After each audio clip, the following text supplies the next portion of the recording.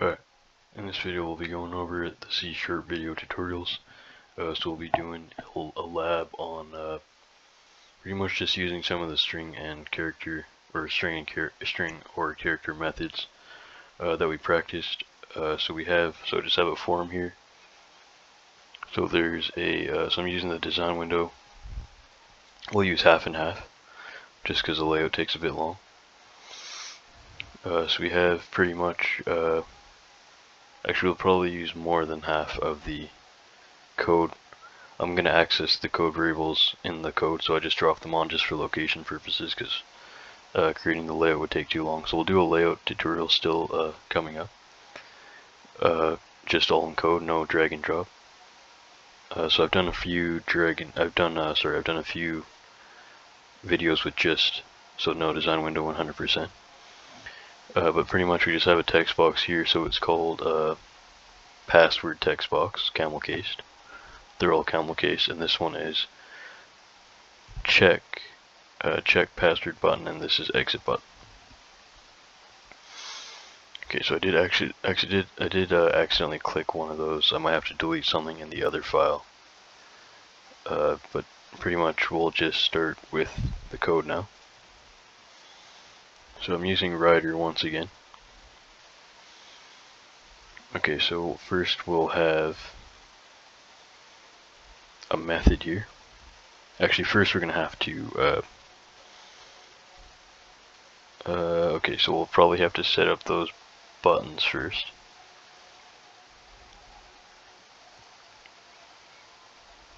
So here I'll say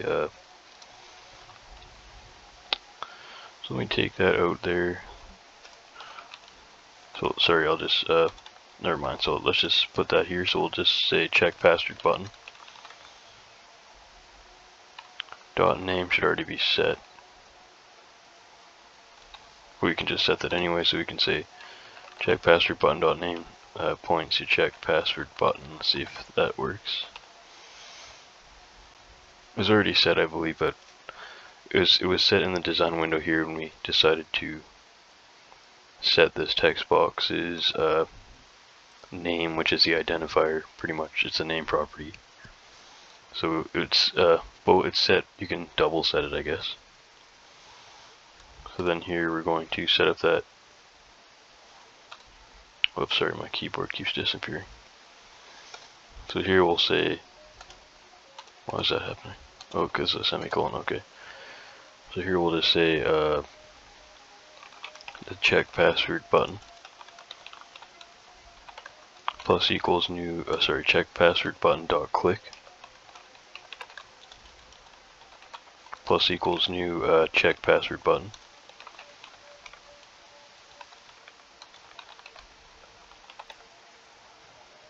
And then here we'll pass in, actually no, sorry, check password button dot click plus equals new event handler. Then here we'll pass in check password button underscore click, because that's what we're going to call the method. Okay, so now if I just go down here and say private void check password button underscore click, then here I'll pass in object sender and then event args e.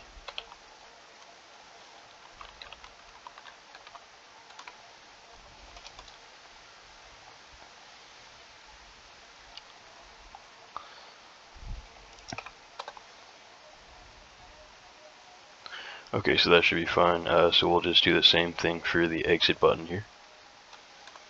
So we'll say exit button dot name points to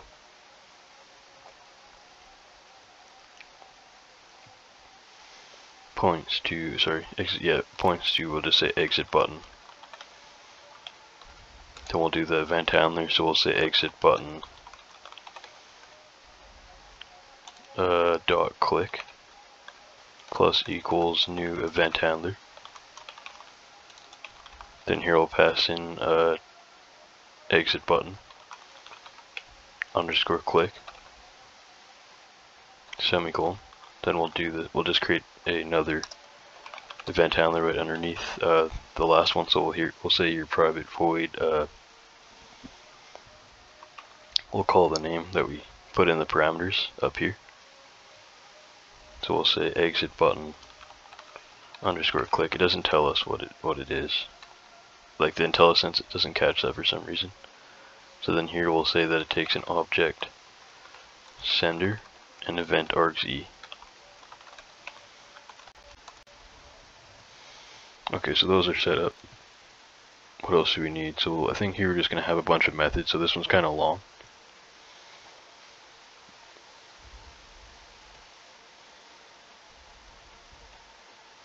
It's not too bad, but it's there's a few methods to do.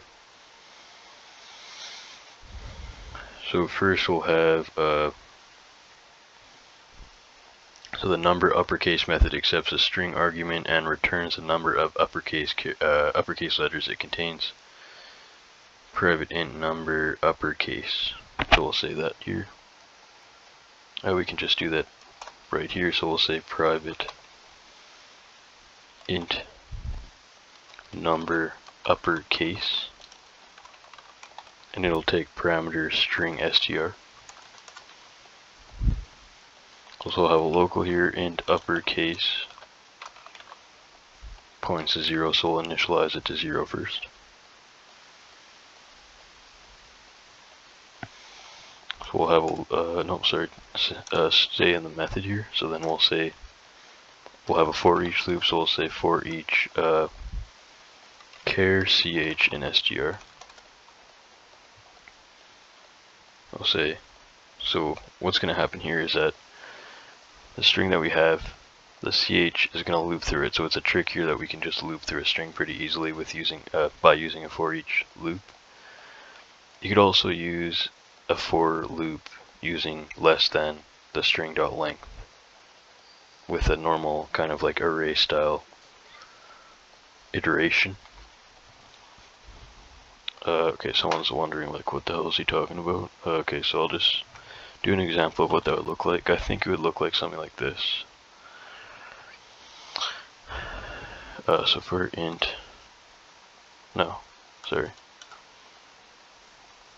for char ch. No, sorry, I think we actually would use an int here. So for int I points to 0, I is less than.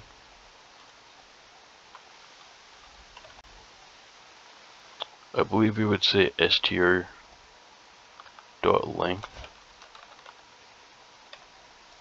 and then I plus plus.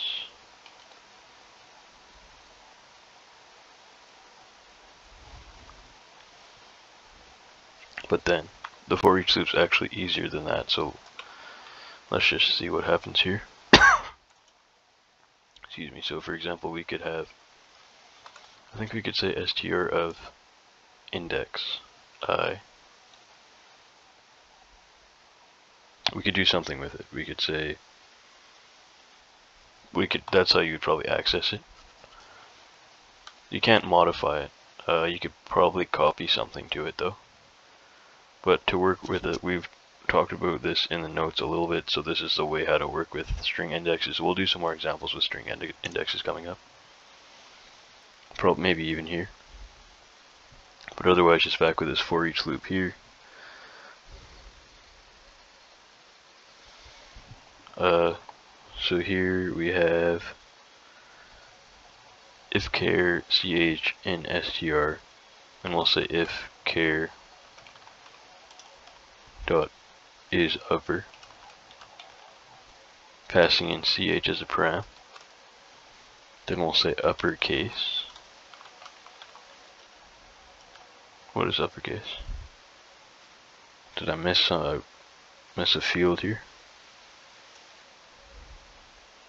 Oh no, sorry, we already had, so we have an int up here, uppercase. So we're gonna increment uppercase, so we'll say uppercase plus plus. So here we'll say return uppercase.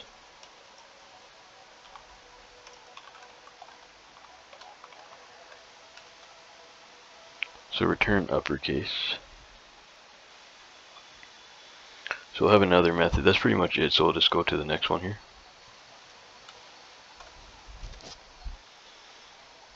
So here we'll say private int number lowercase. So number lowercase. Why am I having these capital?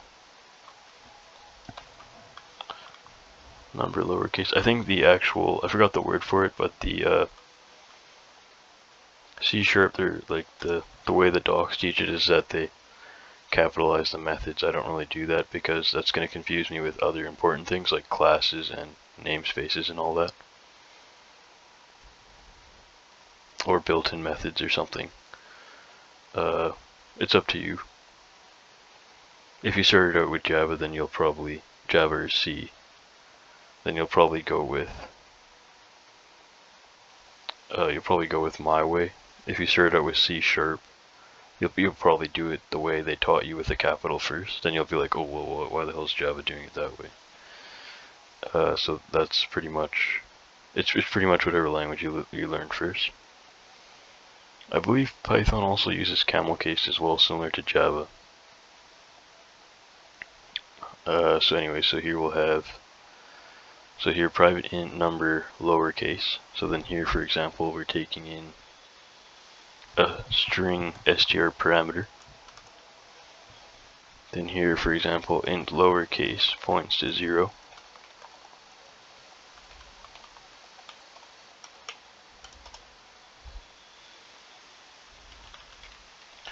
So here we'll have, for example, for each char ch in str, we're going to loop through the string, and for the index 0 of the string, ch is going to point to that, because we could have said char val in string or whatever.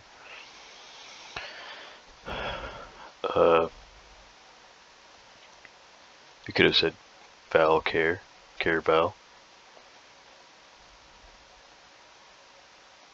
So we could say, yeah, so pretty much for each char ch in str, so every time ch is going to point to the string index starting at 0. So then here we'll say if char dot excuse me, if char dot is lower, then here we'll pass in ch.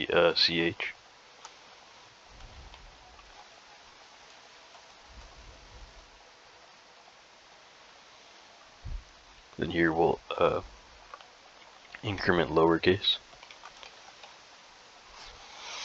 So what's going to happen is that this number is going to check how many lowercase characters we have in the password. In this case, we're just calling it str. So we're saying int lowercase points to 0. And then for each char ch in str. So then if, for example, the str is like apples, then char ch on the first iteration is going to point to string index 0, which is a. It's going to say if char which points to a, or sorry, which char dot is lower, passing an a, because ch points to the character a because it's a character. Then it's going to increment. So if it is lower, if a is lower, then it's going to increment lowercase the counter by 1, which will add 1 to the counter.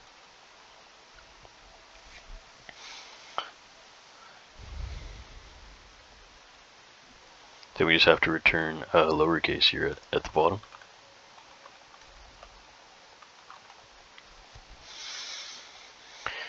So the next one we'll check the number of digits. These methods are quite useful. You don't have to create your own. You could create your own, which would have a longer code. But the built-in ones can help you do tasks that you need to do. So here, for example, we'll have another one called private int number digits. We'll say that takes a string str as a parameter. So here we'll say int digits points to 0.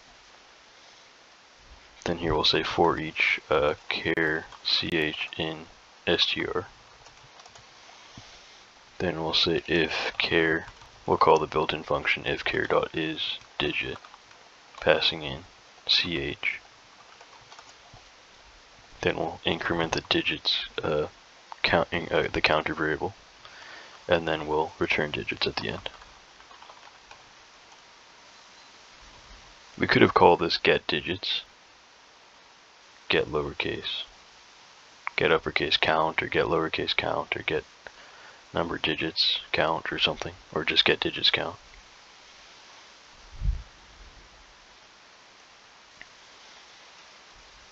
Okay, so now we'll go to the check password button underscore click. So here we'll just have a constant int min underscore length, so we can use the constant keyword. Points to 5. Oh, sorry, so the password, we could say that the password's minimum length is 5. So here we can, here we can say that string password points to password text box will access our GUI element or control, so we'll say password text box dot text property. So it's going to read in the user input from the text box stored in the string password variable. Okay, so we'll see what else we have here. We'll validate the password here. I think I have this code in Python, or I still need to do it. It's almost the same code, but there's no GUI. There's no GUI elements in it. I think I've done this in maybe a few other languages as well. So here, for example, we can say if password dot length. Then we can say if password dot length is greater than or equal to min length. Then we're going to check if that's an AND. This is going to be a long condition. So you can do this. So you can say if password is greater than, I usually just do it all the way across, like across this line. I'll keep going like this. Some people they want to maybe put it down. I don't like putting it down. I'd rather just read it across. But you may see it either way. So if password dot length is greater than the min length and the number, so now it's going to have a method call in a condition, so you can do that in like a if condition. So if number uppercase, passing in password as a parameter, so you can do that. You can pass a method call to an if statement with a parameter and get it if it has a return type. So and the number uppercase passing in password as a parameter is greater than or equal to 1. And we'll say and again. And number lowercase passing in password as a parameter is also greater than or equal to 1. And number of digits passing in password as a parameter is also greater than or equal to 1. Then we'll finally open the if block. Whoops.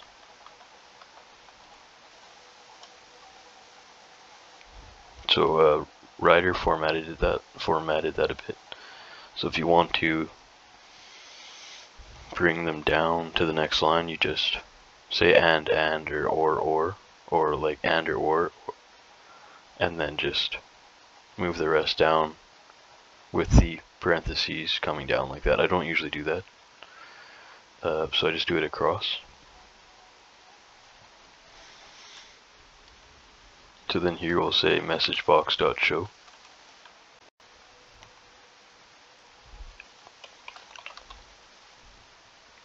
We'll show that a string that says the password is valid.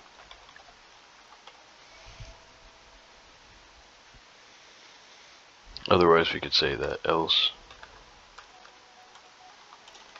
messagebox.show the password is not valid.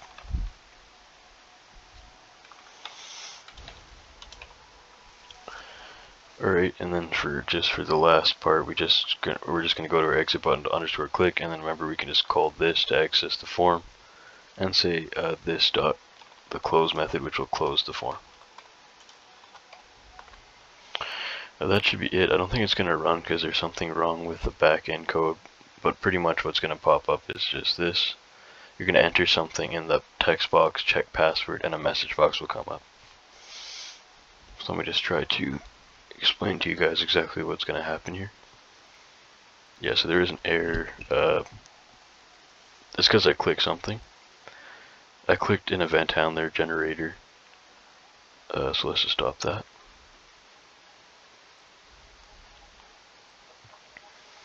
So to fix that, I'll have to go into form1.cs, I think. Designer.cs, something like that. I'm going to click this Windows Form Designer generated code. I'm going to look for a red underline. I think it's this one right here. Look for it. Sorry, there's no underline for some reason in this theme, which is dumb.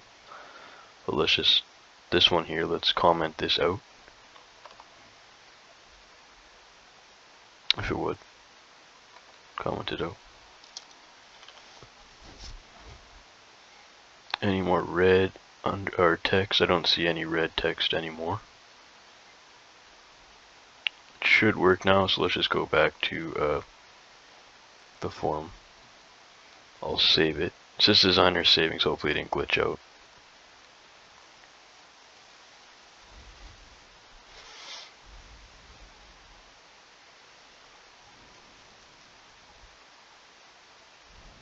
Okay, so this exact window that you can see on the screen popped up on my screen on top of it, so you can't see it. So I'm just going to enter something in that text box. I'm just going to say trees, check, and then click the check password button. It says the password is not valid. So what was the conditions? Let's just go back to the code here.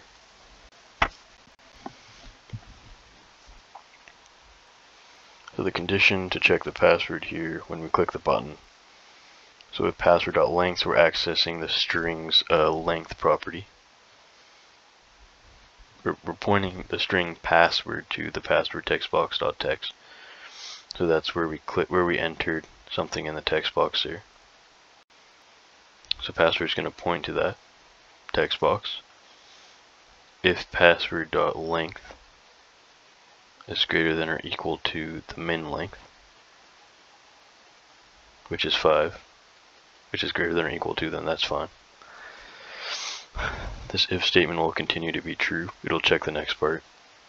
So if number of uppercase letters is greater than or equal to 1, and number of lowercase, not letters, characters is greater than or equal to 1, and number of digits is greater than or equal to 1. So it has to have an uppercase, a lowercase, and a digit, and be greater than 5 or equal to 5. So I'm going to click. I'm going to change that text box here to something. For example, trees, capital S, 1, check password. It says the password is valid, a message box popped up. I'm going to close the form by clicking that X button there.